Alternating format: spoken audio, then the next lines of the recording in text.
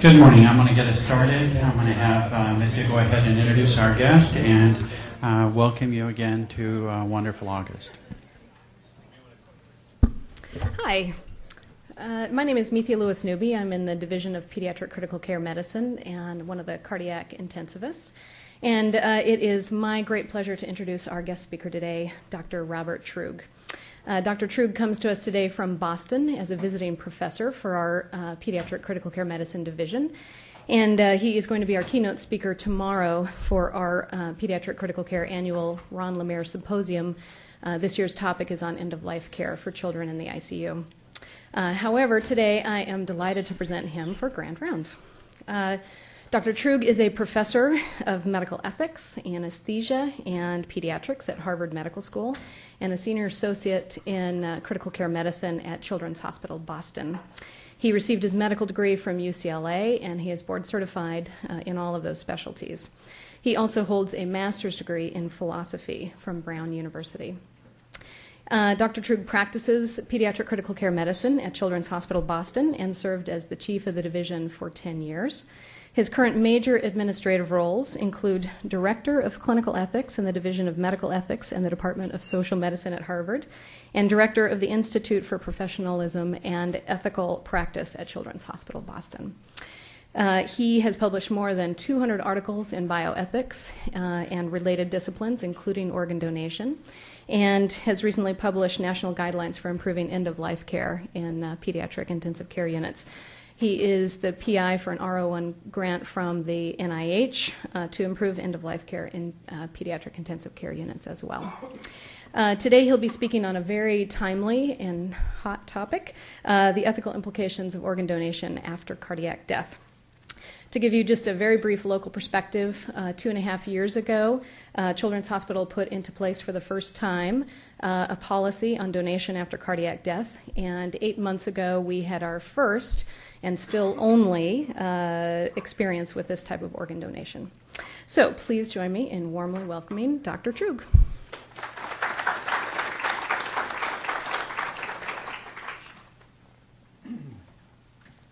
Thank you, Mithya. It's a great pleasure to be here with you this morning. I was telling Mithya on the ride over from the airport yesterday that Seattle is on the very short list of places that I would like to live. And in fact, on a couple of occasions, I applied to training programs here in the hopes of being able to live here, but let's just say I was not given the opportunity in either case. No hard feelings. Sort of.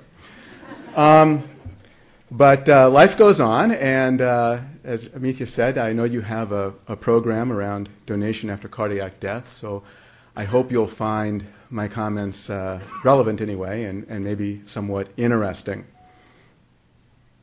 This is my disclosure slide. Oh, I'm supposed to do this. Can you hear me now? Yeah? Am I too loud?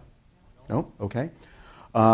I tend to project when I get in front of a group, and sometimes it gets deafening, so I hope I don't do that. So just to frame this and orient you, there's two main pathways to organ donation. Both begin with the question of whether or not the patient is dead.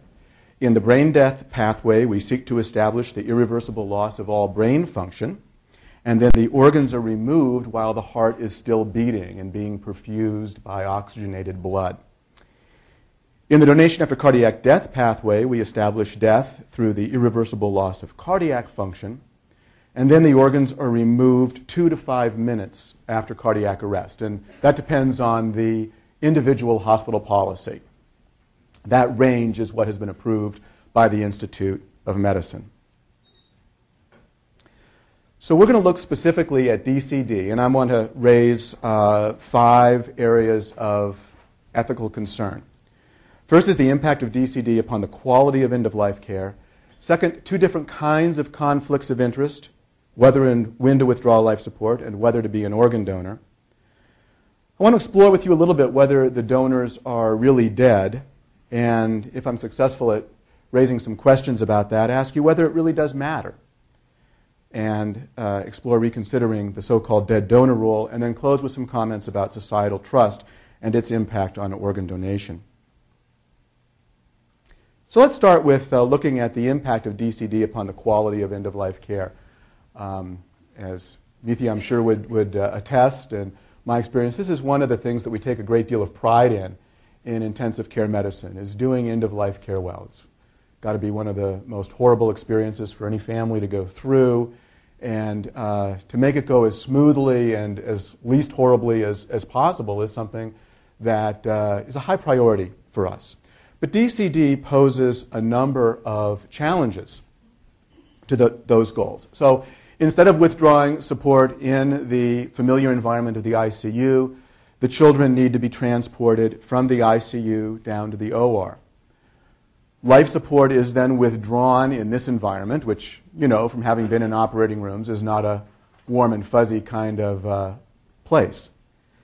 Many DCD protocols involve the use of interventions while the child is still alive, including the placement of invasive catheters like central venous lines, medications to preserve the function of the organs like heparin, and continuous monitoring of pulse and cardiac function, which of course is not something that we would typically do during end-of-life care.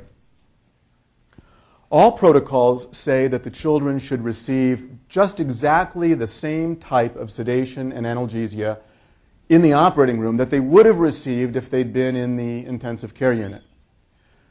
But there's pressures on this, pressures to both give too much sedation and analgesia as well as pressures to give too little.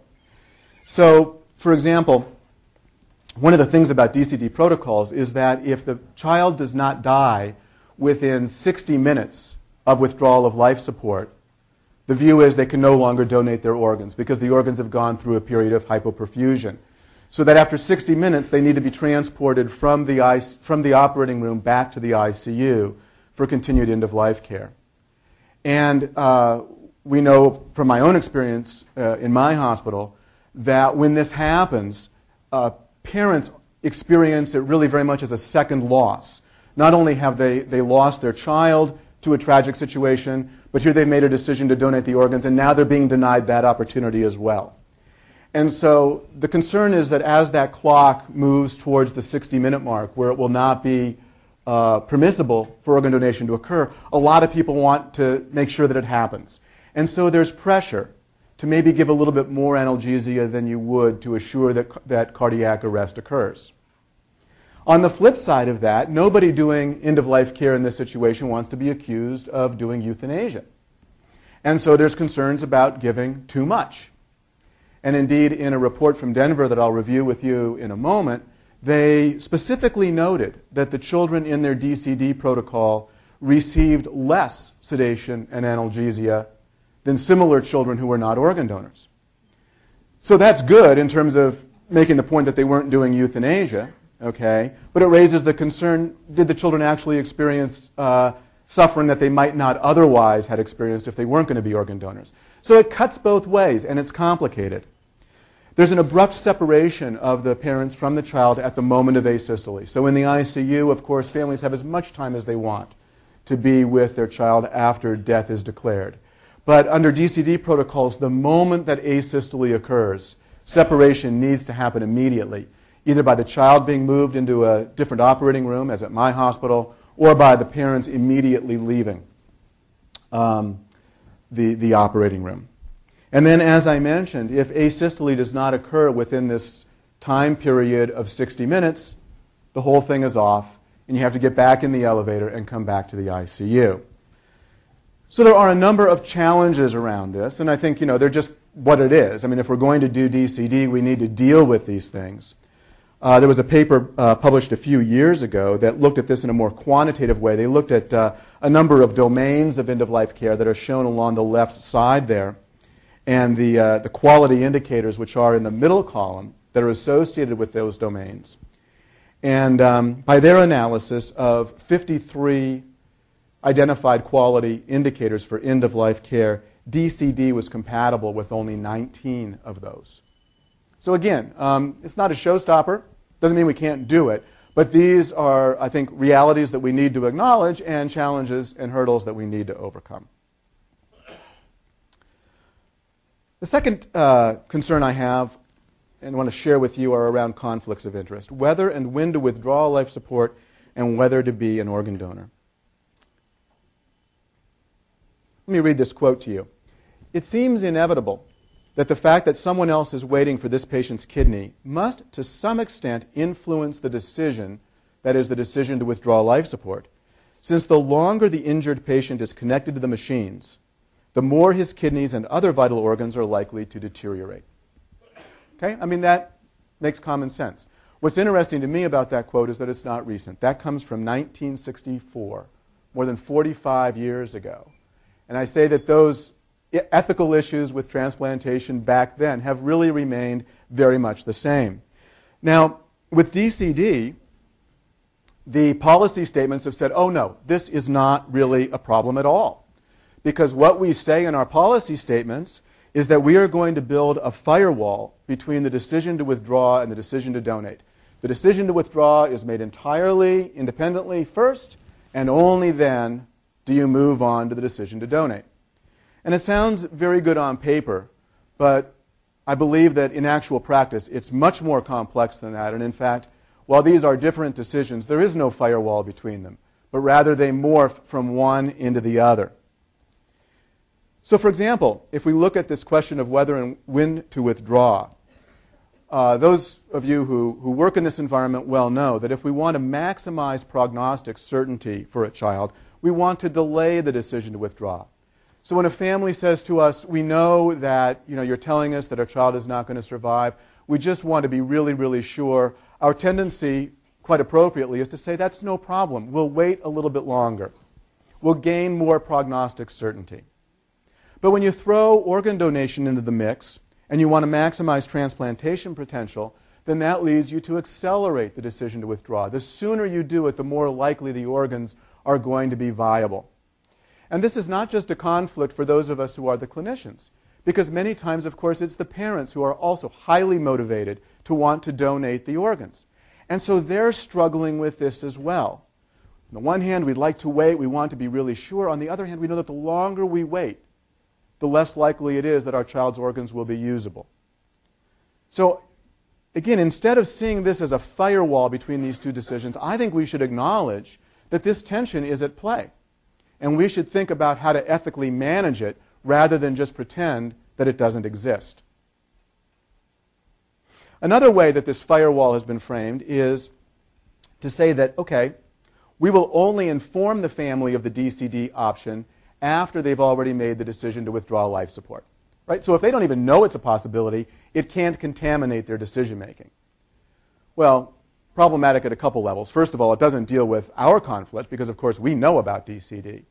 Secondly, I think the premise is naive on one hand because as DCD becomes better known, more families will become aware of it. And it's also unfair in a strange sort of way. We don't rely on the ignorance of families about medical options in order to assure that they make good medical decisions. So again, I think the policy statements and everything else say, oh yeah, no problem, we've got a firewall here. I think the reality is in fact very different. We should face the reality, we should think about how to manage these conflicts of interest and not just ignore them. How about whether to become an organ donor? Let me ask you, when we are counseling families about organ donation, what is the goal? Is it to maximize organ donation rates? Or is it to help families make the decision that's right for them, all things considered? So let me be provocative and ask you as a group. How many would say that it is to maximize organ donation rates? 1, 2, 3, okay. All right, and how many would say it's to help families make the decision that's right for them, all things considered? Okay, so the majority went with the second one. And I want to say that I think either one can be ethically defended. If we say it is to maximize organ donation rates, I think it will depend on arguments about organs being seen as community resources, that there's an ethical obligation to donate one's organs, and indeed these arguments are all in the ethics literature. And I think that it can be defended. But the point is that most of us say that it's to make the right decision for the family, all things considered. But as I want to share with you, our systems are all set up the other way. They are all set up to maximize organ donation rates. And let me show you some of the ways. So we have rules that require hospitals to notify the local organ bank, the OPO, of all impending deaths, and to require that the person who initiates the request from the family to be an OPO representative or somebody who has been trained by them. And the reason for this is because we know that if you can sort of move the clinicians out of the way and move OPO representatives into the discussions with the family, that you will optimize the conversion rate. And this has been clearly shown, and I believe it to be true. The thing that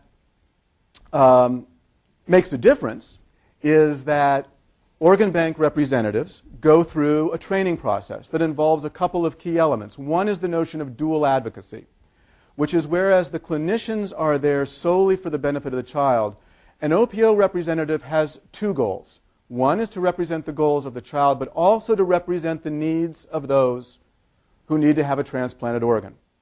So there is a divided loyalty here, which is explicitly a part of the ethics of that job. And second, part of that training involves what's called the presumptive approach to donation. And let me share with you some of what's involved there. This comes from a paper which is something of a training manual for organ bank representatives about how to have conversations with families. On the left side is the standard approach, which for these purposes is the old approach. It's the one you should not do. And on the right side is the presumptive approach, the new approach, the accepted approach. So under the standard approach, one would say, this is Mary. She works with families like yours who have lost a loved one. Would it be possible for her to speak with you for a moment? That's the wrong way. The correct way. Mary is a member of our team. She is going to speak with you and answer any questions you might have. So the goal here is to frame the OPO representative as part of the clinical team.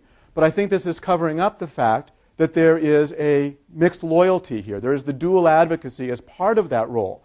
Nothing wrong with that, but I think it's misleading to families to believe that this person is stepping into their clinical care and counseling them with this undisclosed divided loyalty. I'm here to provide you with information about organ donation. Wrong. Correct? I'm here to provide you with the opportunity to donate your loved one's organs. Some families choose the option of donating their loved one's organs. I am here to help you make the decision that is best for you and your family. The question I just asked you. That's not the right approach. The right approach. You and your husband now have the opportunity to make your son a hero through the gift of organ donation. Wrong approach. We will support whatever choice you make. Correct. Most people, if given the chance to save a life, will do it. Wrong approach. If you decide to donate, correct, when you decide to donate. And finally, would you like me to give you some time before you make your decision? No. If you do not have any more questions, I will now guide you through this process. So my point here is if, as most of you said, the goal is explicitly to help families make the right decision for them, the process is not set up to deliver on that goal. I think an interesting analogy here can be made to research. I think there's a lot of analogies between research and being an organ donor. For research, the willingness of patients to be research subjects is essential for medical progress. It's a good thing. Just like donating organs is a good thing. It supports our transplantation enterprise. Unquestionably a good. Willingness to participate in both is truly a gift to others. To be a research subject or to be an organ donor is a gift. Yet we have very strict standards for informed consent and management of conflict of interest around the research enterprise. For those of you who do research, can you imagine if the training manual for your research coordinator looked like the training manual for OPO coordinators? I mean, it wouldn't have a chance of getting through an IRB. And yet we're accepting it in one case but not in another. And then finally, I want to point out a problem with the Uniform Anatomic Gift Act. This is the prototype law that states adopt that governs organ donation. And it gets revised periodically, and the last revision was in 2006.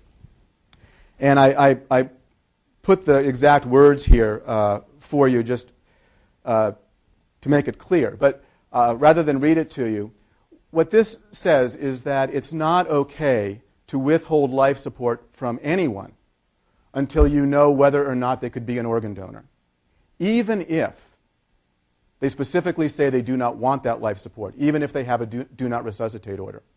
So to take the worst case scenario, and This may sound, inflammatory, but if somebody comes in to the emergency room with a do not resuscitate order, the law literally would require you to intubate and resuscitate that patient until it could be determined whether or not they were an organ donor. Now, when this was written in this way, I don't know exactly why, when this problem was pointed out, everyone said, oh, that's not what the law was intended to be. There's been some commentary written saying that's not what it was intended to be. Nevertheless, the law has not been changed. And more than 20 states have actually adopted this into their state law. And I think it's terribly problematic.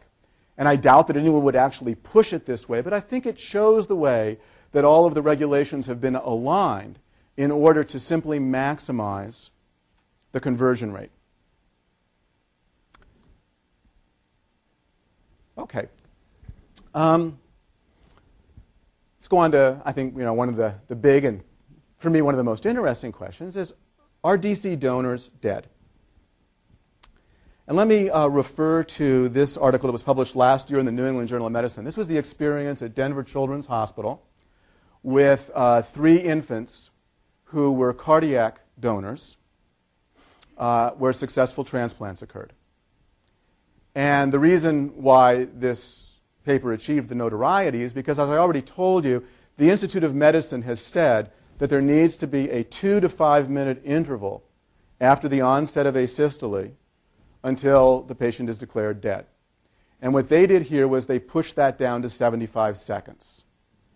And the obvious reason being that the sooner one can remove the heart, the more likely it's going to function well. Okay? Now, as I mentioned, the law says that in order to be declared dead, you have to have the irreversible loss of cardiac function. So did these infants have the irreversible loss of cardiac function? So I'd ask you just to look at this logically. If a heart procured from a donor on the basis of the irreversible loss of its function is transplanted and functions in the chest of another patient, how could the loss of that function have been irreversible? I mean, it just sort of seems to be logically impossible. Now, this has been thought of and dealt with, and the argument goes like this. Well, irreversible doesn't really mean that you can't reverse. What it means is that you've chosen not to reverse. And so now we turn to autoresuscitation data, which shows that if you don't touch a patient, the data seems to indicate that hearts do not start by themselves after about 75 seconds. And so that's where the 75 seconds in the Denver protocol comes from. Everybody agrees that even with the IOM intervals of 2 minutes and 5 minutes, if we tried to restart the heart, in many cases we would be successful. But the reason they say we can call it irreversible is because we have chosen not to try. Now, I think that there's some problems with this choose not to reverse interpretation of irreversibility. Let me just give you a little thought experiment here. Imagine a young athlete who suffers massive brain injury in an automobile accident.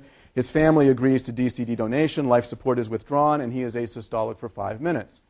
Under all of our protocols now, he would be declared dead, so the answer to that would be yes, and he could be an organ donor. But now imagine that a similar young athlete suffers a cardiac arrest while playing basketball. No one initiates CPR, EMS is called, and arrives 6 minutes later. Is this person dead? Well, now I think there's ambiguity here.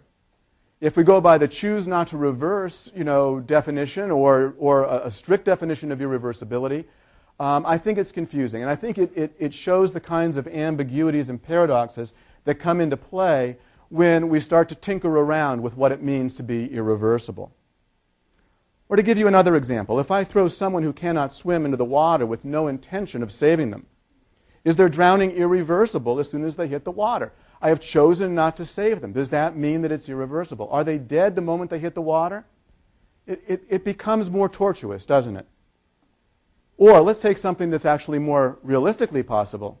Consider a Denver scenario where the mother changes her mind at 75 seconds. So the life support is withdrawn. Child has cardiac arrest. 75 seconds goes by. The child is declared legally dead. And in a moment of intense grief, the mother says, I changed my mind, I don't want this, please resuscitate my child. And let's say for whatever reason, they do. and let's say they quite plausibly get a heart rate back, how do we think about this? Has this child been raised from the dead? What's going on here? Again, tortuous ways in my mind of understanding irreversibility in order to fit with the dead donor rule. I include this slide by Ari Jaffe, a colleague from Canada, who did a survey of university-affiliated pediatricians like yourselves, presented them with a scenario of a patient described as dead with absent circulation for 5 minutes. A lot of disagreement about this. 60% agreed that the patient is definitely dead, 50% in a state called dead, 6% agreed we're being truthful when we're calling the patient dead. I mean, there's a lot of ways that people are trying to frame this, but I think the point I'm trying to make is just that there's disagreement even within our own community. Okay, so now let me ask you, if I've put at least some doubt in your mind as to whether these patients are dead, does it really matter? So let's reconsider the dead donor rule here by going back to square one. So let me ask you first, consider the ethical vectors, if you will, in the Denver case. 3 children certain to die from devastating brain injury. Parents highly motivated to donate, may benefit psychologically from this chance to donate. 3 children certain to die if a transplant is not available. You know, it seems to me, if you look at the ethical vectors here, everything is pointing in the right direction. I can't think of any reason why they shouldn't be allowed to do this. I can't think of any reason. And so the question then is, why even wait 75 seconds? Why are you even jeopardizing the quality of the organ by waiting even that long? Here's one of the recipients of one of those hearts in Denver. Obviously a healthy little boy. His parents look a little strange in this picture, but he looks great. I mean, it's pretty ethically compelling, isn't it? And so, here's sort of the question. If one has a lethal brain injury and there is a request to donate, why are we going through an orchestrated death? To meet some sort of criteria that don't even make a whole lot of sense. Why aren't we moving directly to organ donation? Under anesthesia, of course. We don't want these patients to suffer. And the reason is, perhaps the first commandment of medical ethics, doctors must not kill. I mean, this is a pretty fundamental ethical requirement for all of us, isn't it? And so that's where we get to the dead donor rule. You can't take these organs out if these patients are still alive, so we've got to make some way of at least calling them dead before we remove these organs. So I know this is very deeply ingrained in our DNA. Doctors must not kill. And so I'm going to ask you for a moment to relax your brain a little bit and consider another way of looking at it for a second. So I'd like you to imagine removing a ventilator from a patient in a permanently vegetative state in accord with the patient's advance directive and at the family's request. And I would like you to ask yourself, if you were in this position, would it be an ethical thing to do? So I know this is only a skeleton, but how many would say that's an ethical thing to do? So, right, most of us say so. Okay. Now I'd like you to ask yourself, did I cause the patient's death? And I would say that for most of us, we resist that very much. We don't like to think so. But think about it a little bit more. But for your action to remove that ventilator, this patient could have lived for months, maybe even years longer. Within the law, a very common understanding of causation is what's called but-for causation. But for your action here, such a thing would not have happened. And I think this meets that standard. But for your action to remove the ventilator, this person would not have died at this time. Might have lived a very much longer period of time, maybe even years. I think it's hard to avoid saying that you did not cause that person's death by removing the ventilator. As much as we want to resist it, I think it's kind of irresistible. And I would say that we often engage in these death-causing acts. And whether they are right or wrong depends on other factors. Not just that they cause death, but on other factors. What was the patient's condition and prognosis? Certainly it would be wrong if you removed this ventilator from somebody that we expected to survive. Or the patient's expressed wishes. Do you have consent? That's critically important. The family's view. They need to be involved in this decision, obviously. And then there's the fact that you, as physicians, are socially sanctioned to engage in death-causing acts. Not everybody can just walk in and do this. There's something about your role here that's important. And so for all of these reasons, I think it is ethical for physicians to perform death-causing acts. Some that we do quite routinely without even thinking about it, such as withdrawal of a ventilator, or withdrawal of pressors, or withdrawal of dialysis, or withdrawal of tube feedings. Those things we've come to see as quite routine. I would argue those are death-causing acts. And removal of vital organs can also be a death-causing act. And I think that we could see these as being ethical depending on the circumstances. I like this quote from Henry Beecher. You know, Henry Beecher was, some call him the father of modern bioethics. He was the chair of the Harvard Brain Death Committee. In 1969, he wrote, "Once the decision is made to terminate the situation, to turn off the respirator, what difference does it make whether the heart is stopped by inexorable asphyxia or by removal?"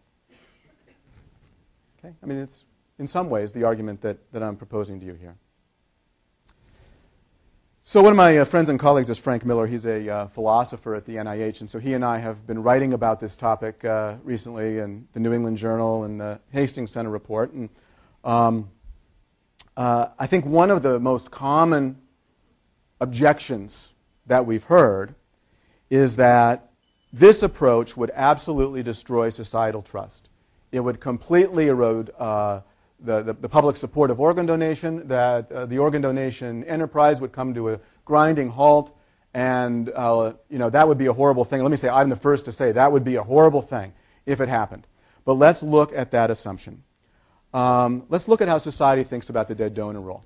Now, one of my hobbies, if you will, is collecting media accounts of brain death and organ donation. So I've got a shoebox full of newspaper clippings. Let me share a couple of them with you. Here's one from the New York Times. "The brain dead are candidates for a donation, but the operation generally must be performed before death." Now, that's wrong, right? I mean, we know that that's wrong sitting here in this room. You would think that this would provoke all sorts of letters to the New York Times saying, "What? Oh my God, doctors are killing patients for their organs." No. The only letter that was written in response to this was mine. I said, you got it wrong, and it was a correction on page 35. I mean, this was not a big deal. One from my hometown, the patient was being kept alive so doctors could harvest his organs for donation. This is, I'll tell you, I follow this pretty closely. 95 to 99% of media accounts are framed in this way. Brain dead woman gives birth, then dies. But here's my favorite, okay? This is about Susan Torres, who was a 26-year-old pregnant woman who was diagnosed with a brain hemorrhage into an undiagnosed brain tumor, and she was declared brain dead. She was maintained on quote-unquote life support, because of course it wasn't life support, and then she delivered a small premature child.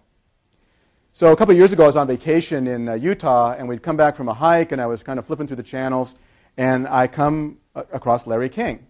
And here's this story, and I sit down, and I couldn't believe what I saw. So here's what I saw. So they're presenting this story, and Larry King has Dr. Sanjay Gupta, who we all know well, the neurosurgeon from Atlanta, chief medical correspondent for CNN, recently proposed as Surgeon General for the United States.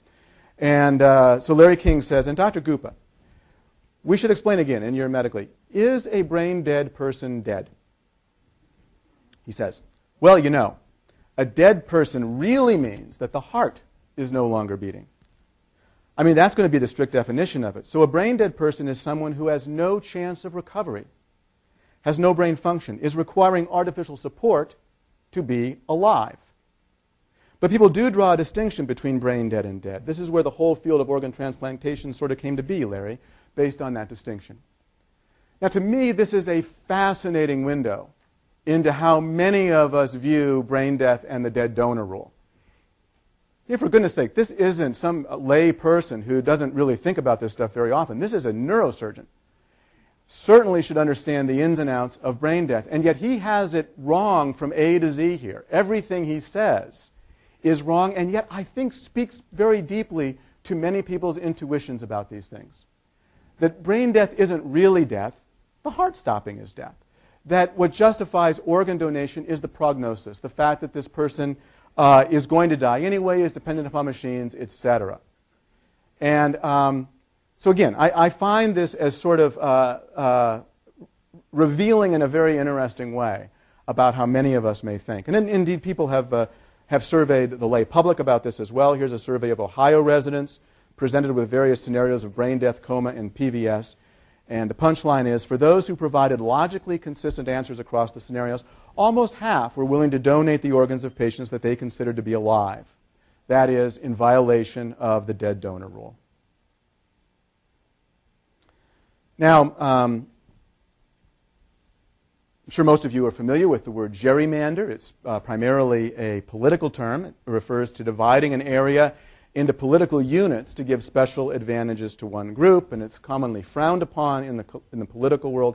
When I think about the trust of the public, I worry that their perception might become that we are drawing the lines between life and death in very convenient ways and precisely where they maximize organ donation. And I worry a lot about this in terms of public trust. Now, since I've published the articles that I showed you, one of the most common criticisms I've seen, mostly on websites, but also somewhat in the literature, is that Dr. Truog and Dr. Miller's position is utilitarian, as if to label it utilitarian somehow also labels it as being evil. I mean, there's nothing unethical about utilitarianism per se, and I would defend it if, in fact, our argument was utilitarian. But I guess I'm a little sensitive about this point. I want to make it clear that I don't think it is utilitarian at all. Utilitarian strategies do tend to subjugate individual rights and liberties to the common good. That is true. But what I'm suggesting to you is that we base donation upon devastating neurological injury and the request of a patient and family to donate. I think that this is definitely not utilitarian reasoning.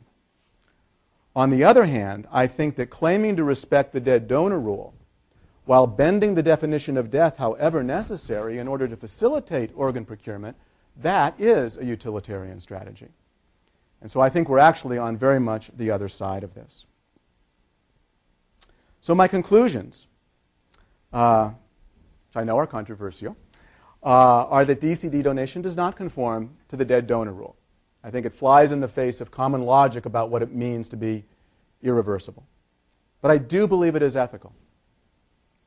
I think it's ethical because it has been requested by the donor or surrogate and because the patient is imminently dying. And I think we should recognize that.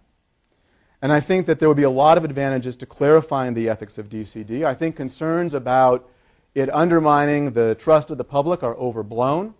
Obviously, there would need to be explanation going on, but I think we're going to need explanation as the public becomes more and more aware of actually the way we have already constructed the ethics of organ donation, which is problematic.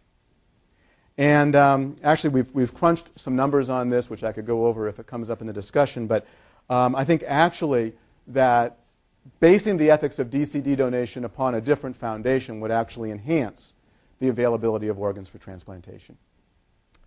So with that, I will stop, and I hope that we'll have some good discussion. Please, if for those of you who disagree with me, don't hold back. I'm used to it. So, Tom?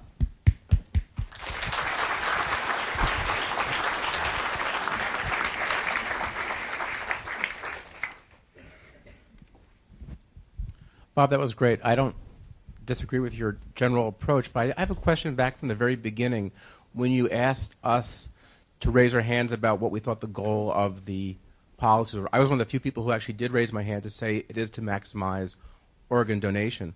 But what was interesting to me was when I read through that list of the two approaches, and almost every single time I was still on the standard approach, not the presumptive approach. And so my question, my comment and then a question back for you is that it occurs to me that one can acknowledge a goal of maximizing organ donation and then imposing a whole series of constraints to be very mindful about how we want to respect families and how to interact with families and give them options available, even while acknowledging our plan is to increase this. I actually do think in that regard, though, that your approach is a way of potentially maximizing donation effectively while still offering that respect.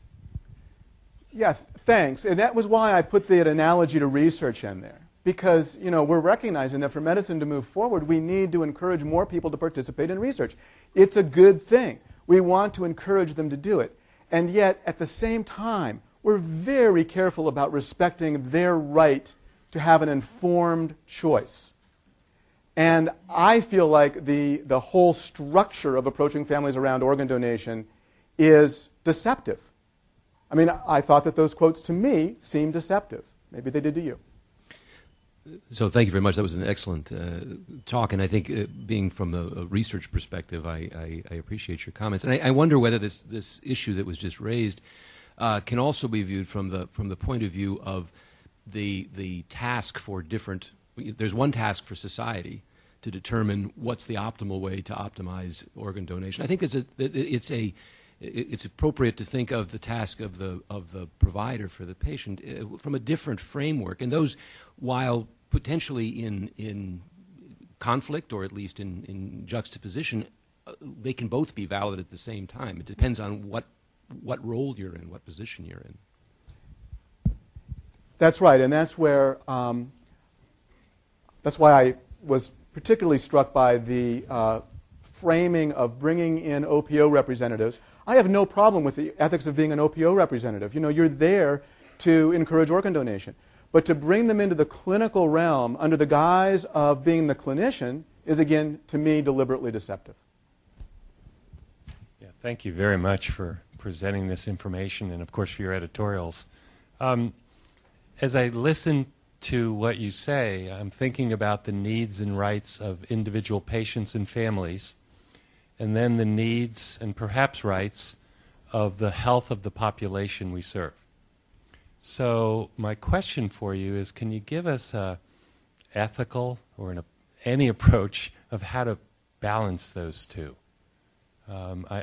We struggle with that all the time in medicine and society. Well, so if I'm reading your question correctly, correct me if I'm not. As a society, we have many people whose lives are dependent upon getting an organ transplant, and that's a legitimate need, and somehow we need to do everything we can to meet that need.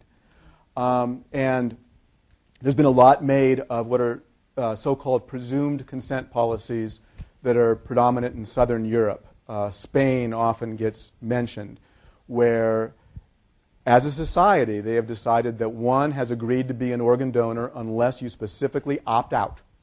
And there's a process for opting out, but it requires effort. Now, those have been discussed in the United States. They've never gotten very far. But I don't see them as intrinsically unethical. I see them as quite compatible with a communitarian view of society, that we owe each other things. And once one is either dead or imminently dead, that we owe each other our organs. I think there's a good argument that can be made around that. But I think that we as a society should come to that agreement together, and then I would have no problem with much of what I told you. But to go under the guise that, oh, no, we reject all of that, it's all about individual choice, but then to distort the way the consent process goes, that doesn't seem right.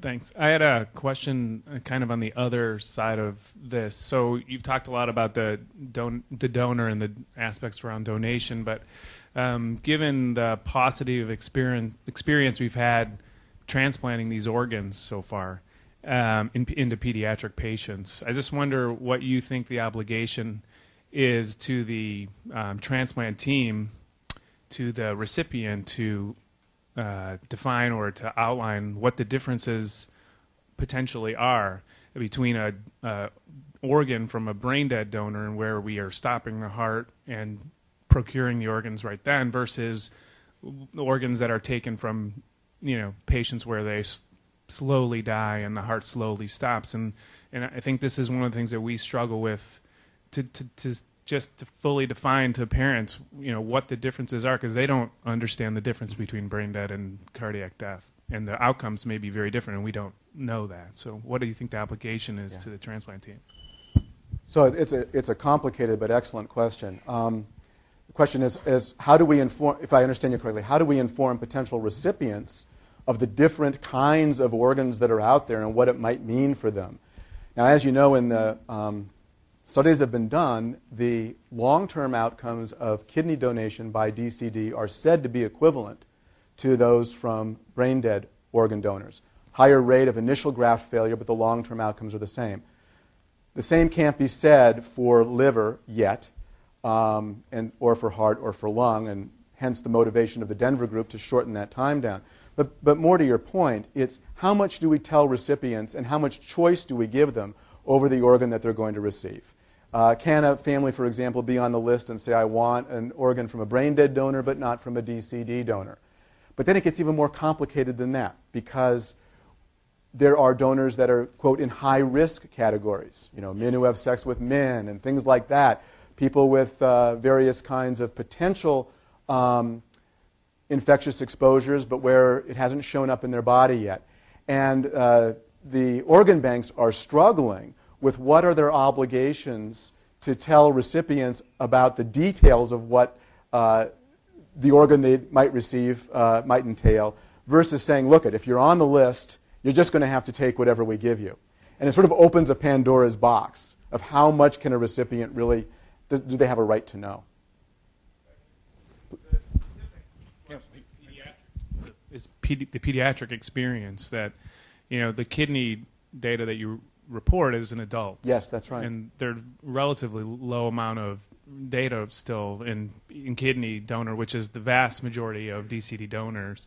And the liver has a little bit more in pediatrics, and the heart, is limited mostly to the Denver group. So I just, as we talk about this stuff in a recipient, from the recipient side of it as an institution, what is the obligation to our transplant teams that are accepting these organs? I think that's a great point. We don't know what it is. And in fact, our hospital is not accepting pediatric kidney transplants from DC donors currently for exactly that reason. It also plays into the fact that parents of children who are going to be organ donors often want the organs to go to children. And the fact is, very few of those organs go to children. They almost all go to adults. And how much of that should be a part of the informed consent process? Yeah. You mentioned the issue of the public trust. I think over the 40-plus years of using brain death, there's certainly a public trust in that process. But with these other models that you're proposing or discussing, DCD is a newer model, and perhaps it's unknown what the public trust is in that, and then you're proposing or raising other questions. Can you comment on how we would have to gain, or how we could gain the public trust that we would have moral and ethical standing to make these recommendations? Even in the medical research thing, there are certain socioeconomic groups and a lot of people who don't trust us with clinical research, and this seems to be another step beyond that. Well, it's hard. I guess, in some ways DCD really stirred the pot, because it brought a lot of attention back to Are Patients Dead and the dead donor rule. It was a debate that continued to happen academically, but I don't think was playing much of a role in society. Now you do see a lot of clinicians within hospitals really wondering about what's going on here. How do we know this person is dead? What are the criteria that we're using? And so I think the fact that we've opened up this discussion again raises concerns about just maintaining the public trust with the status quo. The popular press articles that followed the Denver report, for example, some of them were quite inflammatory. It also raises the question that I struggle with as to whether talking about this stuff is irresponsible on my part. If we believe that organ donation is a good thing, why ruffle feathers? Why rock the boat? Now, my personal belief about that, my personal response to that is that we should never be afraid to talk about things in as honest a way as we possibly can, that ultimately get into the bottom of things and the truth will be better for everything.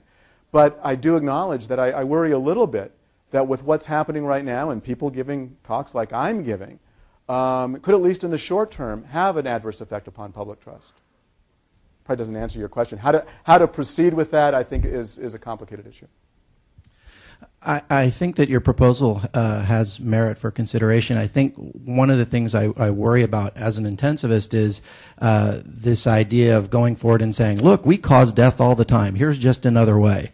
And I think that might not ring very, that might not serve our purposes too well with the public. And I also, as an intensivist and a teacher, prefer to take the approach that we're allowing death. The but for my intervention, they would have died 3 days ago. I'm now allowing a natural death, and that may be a semantic distinction, but I think it's an important one. And I also worry about the effect on society if we come forth and say, "Oh, I've been killing them for years. Here's just another group." I know. I worry about that too. And I certainly. I'm just like you. When I sit down with a family, I say, "We're going to withdraw the ventilator and allow your child to die." I think this was a step we took actually back in the 1960s when ventilator withdrawal was seen as killing the patient. If you look back at the famous Karen Ann Quinlan case, where they went to court to have her ventilator withdrawn, the biggest people opposed to it were the physicians, who said, we're not going to kill patients by withdrawing the ventilator. We're not going to do it. And the court essentially said, I don't care about your feelings about it. Families have a right to refuse treatments they don't want, and if that means whatever you need to do, that's just what it means you need to do. And so we developed this euphemism around allowing to die. I believe it wasn't there all along. It was created because the courts were forcing us to do something that the medical profession initially felt was unethical. And we've become accustomed to it over the years, and we're comfortable using those words. But I don't think they're quite accurate for what's going on. And, just like the notion of brain death came to be slowly accepted in society, I think more honest ways of looking at what we do have the potential to become accepted within society. You raised the question, or the question was raised about how the recipients participate in the selection. And in the Denver experience, they actually get informed consent at the time of listing that the child's donor could come from either an ABO incompatible, a DCD, or a brain dead donor. So the family did know in that instance. I didn't know that. Thank you. The other nuance in the Denver experience was the first patient actually went 2 minutes before they declared brain death. Okay.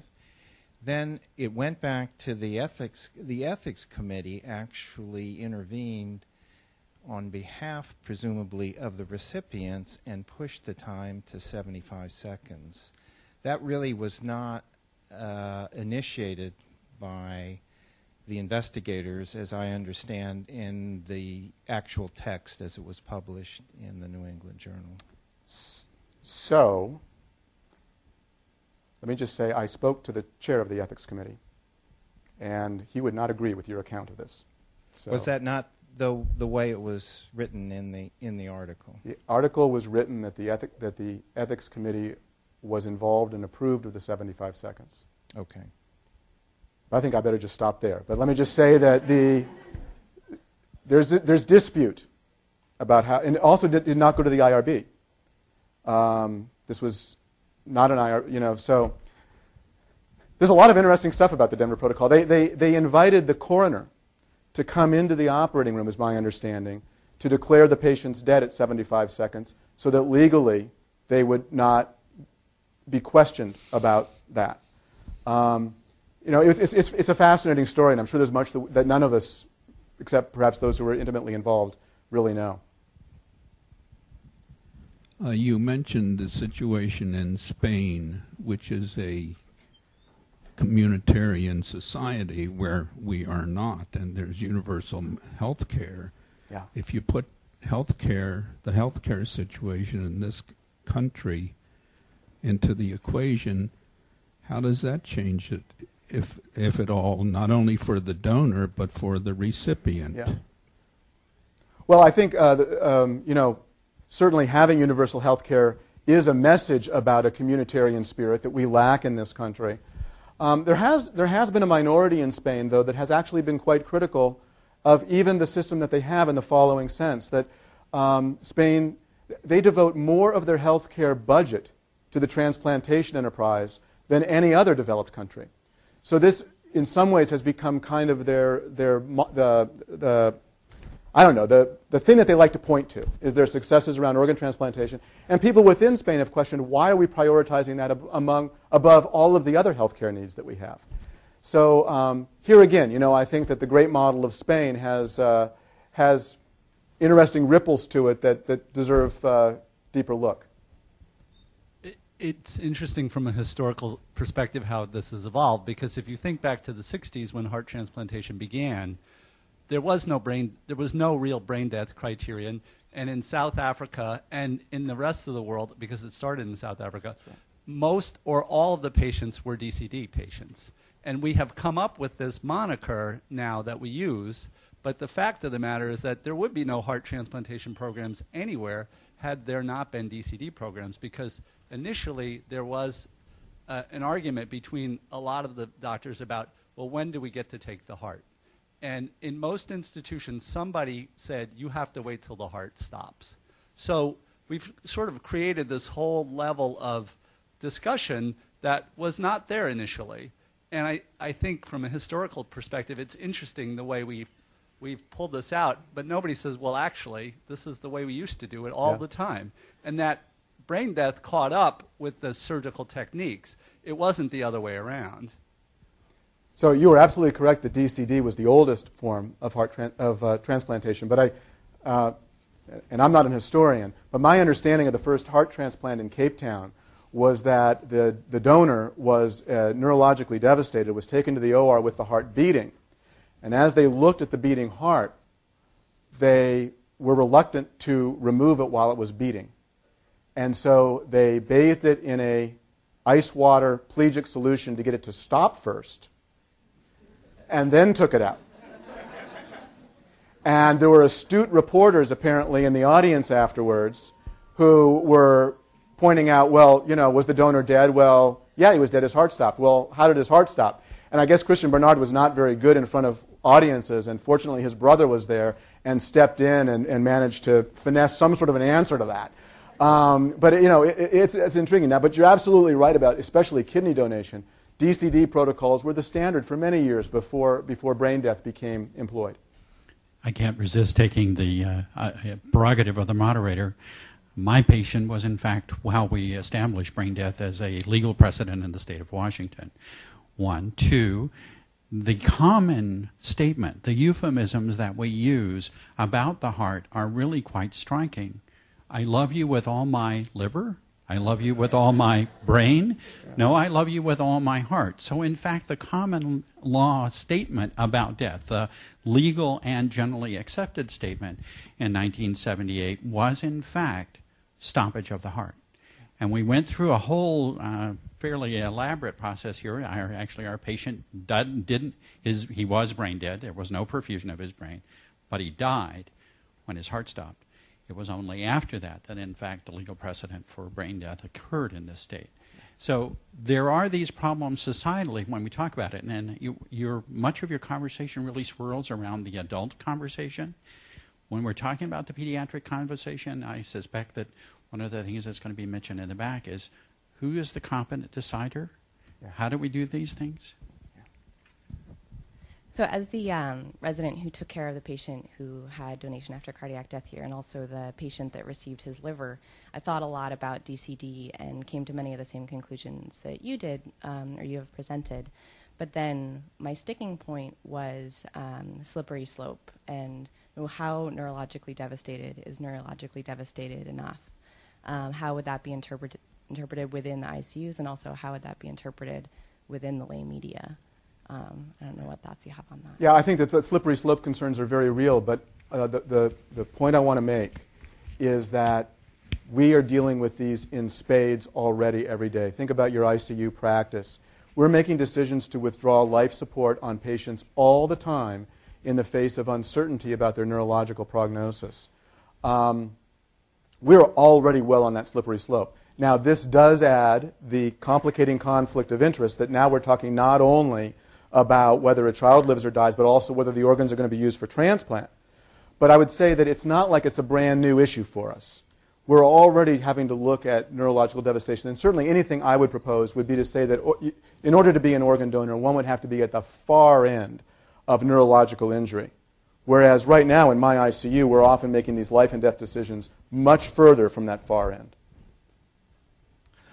Bob, I want to sort of disaggregate the question about donation with the issue of the definition of death. And as you pointed out from your Sanjay Gupta quote, there's a lot of senses that brain death is different from other types of ways of dying. So my question is on the opposite side, when you have a family whom doesn't believe that brain death is really dead, how do you approach that? I know in some states, for example, there's religious exemptions for brain death. I'm curious to hear your take on those issues. Yeah, I got to admit to you that I am totally schizophrenic when it comes to this. When I sit down with a family we're about to have a brain death discussion, I tell them that brain death is death. I tell them there's no question about it. I say that, if we're going to donate organs, we'll declare your child dead first. I follow the party line totally. I don't believe there's a role for me as a clinician in an ICU to raise any of the stuff that I've talked with you about this morning.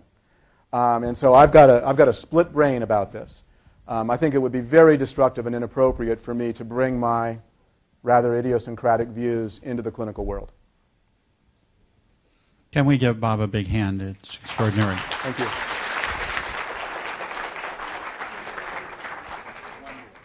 Thanks. Very well done. And you are right. You are comfortable with the questions. It's really a good deal. It's actually,